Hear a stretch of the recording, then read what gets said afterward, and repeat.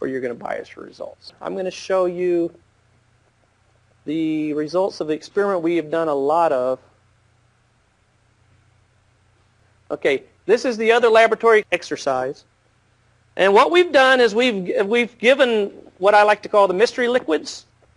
They don't know what it is. They're usually dyed. Some of them are colored. Hint, hint. We give them swine manure, so we have to all color them dark, the same purple or whatever. And then they just, given the sample, this is the intensity, this is the offensiveness. There's no dilution about it. They just sniff and tell us what they think. We've looked over the last 15 or so years. I've had folks smell tap water, and actually they do have a response to tap water. Cologne, y'all just experienced cologne. Raw swine wastewater, facultative lagoon wastewater, they smelled a lot of stuff. And there's Monica again.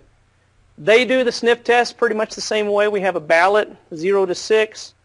The intensity scale, the exact same one y'all used. They use the offensive scale that Misselbrooks used. In other words, if it's a 6, knock the buzzard off the gut wagon. Can't imagine anything worse. What I really like about this experiment is you can use it to do a lot of stuff.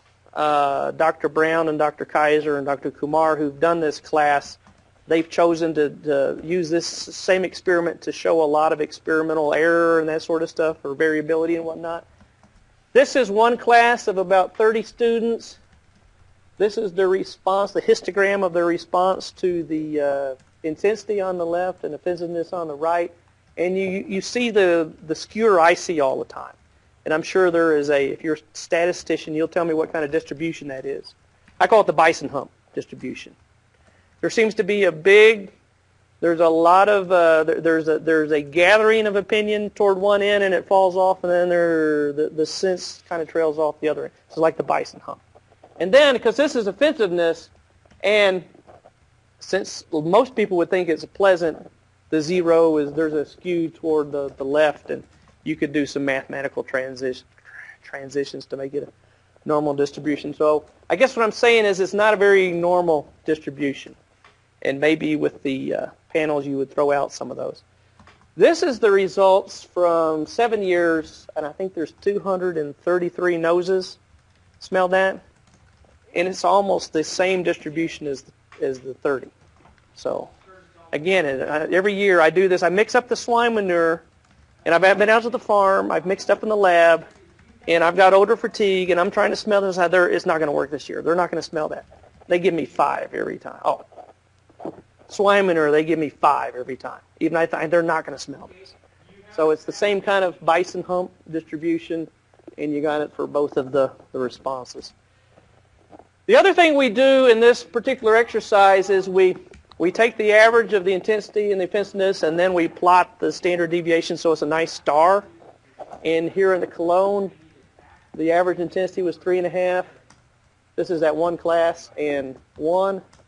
And of course, standard deviation goes below 0, but hey, that's math.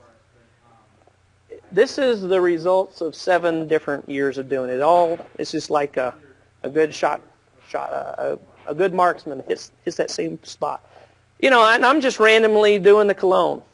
So there's a lot of error in here. Okay. One thing that we've done, and I don't want you to put too much store in this, and you're going to see in a second why maybe you might want to put too much store. It's very, if I show this to the Department Head of Animal Science, he gets real excited. Okay. What we did, we had our hog farm. We've taken smells at different points in our hog farm. They like to tell me, we spent $1 million on that waste management system. Well, I'm going to show you how it works. Okay. This is the actual waste management, the manure handling system. We actually have these modular home for hogs. So we have they're double L up in or triple L. We have 57 pits, and they all drain to a central sewer. They go to a splitter box. It gets a choice to go into our digester, the ASBR, or it goes to a covered anaerobic lagoon, flows into an open aerobic lagoon or facultative lagoon. We recirculate. We do some subsoil irrigation. The first sample is the raw manure. This is from, I skipped 1 year in there. Actually, no, there's one extra year in there. This is the the distribution of 233 people smelling raw manure. It's always up there in that upper right-hand corner. Intensity of 4 to 5. Pretty darn offensive. Not almost knocked the buzzard off the gut wagon offensive. The other thing I like to do is say this is the kind of the cloud of possibility. Actually, it's the 60th percentile possibility, right? Okay, since that's one standard deviation. The next thing they smelled, back when I was brave enough, I'd walk out on our cover, and we have some sample ports. I would dip the stuff, dip the effluent off the top, and they would smell that straight. And you can see that there's no overlap. In other words, because we went through that anaerobic treatment, it's less intense and it's less offensive. Okay, y'all buy that? You think, okay, let's start applying covered lagoon effluent. It's going to reduce the intensity by one log unit. What about the offensiveness? What did you just learn? That's probably wrong. If we diluted them to the same intensity, and I did some bubble diagrams if we really had a long time, you can see that a lot of people, when they do this thing, they say 3, 3, 4, 4, 5, 5. It kind of goes off in the northeast quadrant. So if we diluted these both to 4, they would probably come closer together. You'd see a little overlap, but there would be definite, you would say that there is definite treatment effect. Take it from our aerobic lagoon, and the aerators are basically for show. We've turned them on twice, but it does get good algal type aerobic treatment. This is our results. We're definitely showing, at least by doing this little sniff test, that we've got good results. So we're all proud our $1.5 million has been to good use. Back in the old days, we had the smelliest hog farm in the state of Oklahoma. We actually did. It was one of the smelliest, because we had pastured hogs right next to the highway. We had some old buildings. They couldn't even clean them. They were nasty. But we had the best lagoon I have ever seen. We had this nice purple sulfur bacteria in there. This is their response. They actually thought the anaerobic or facultative lagoon with the sulfur purple bacteria smelled better, or they couldn't tell any difference. So all of that $1.5 million, we were doing just as good with the facultative lagoon. So you can do a lot of things with some real simple tests.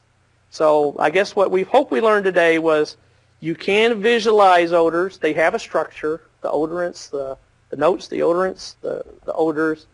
That we can measure them using those 4 parameters, and they're measurable. And then there's all kinds of nifty things that cost absolutely nothing to do to show these phenomena. I heard a lot of good conversations when I was tallying the votes about some people thought horses really smelled bad. That was good. And if you've never worked with horses and cleaned out stalls and smelled horse urine, you don't know what you're talking about if you say horses smell good, right? That's some of the stigma. So anyway, there's a lot of opinions, but I hope this is one way we can try to talk to diverse groups. The one group I have never presented this to is an adverse audience. I've never gotten it. In Arkansas, we used to call them the againers. You know what that means? You're against something. Anything new, I'm against it. So I've never presented to somebody who is anti-hogs or anti-cattle or anti. And one of the problems we have, and Larry, you can bear this out maybe, is no matter how well you treat it, and you say the offensiveness went from 5 to 4 or to 1, if they smell anything, it still reminds them, I hate that damn hog farm. So I think that's one of the things, the messages we need to give the farmers is, yeah, we can spend a lot of money and make your, get it down from a 4 to a 5, or from a 4 to a 1, but there's other cultural phenomena involved.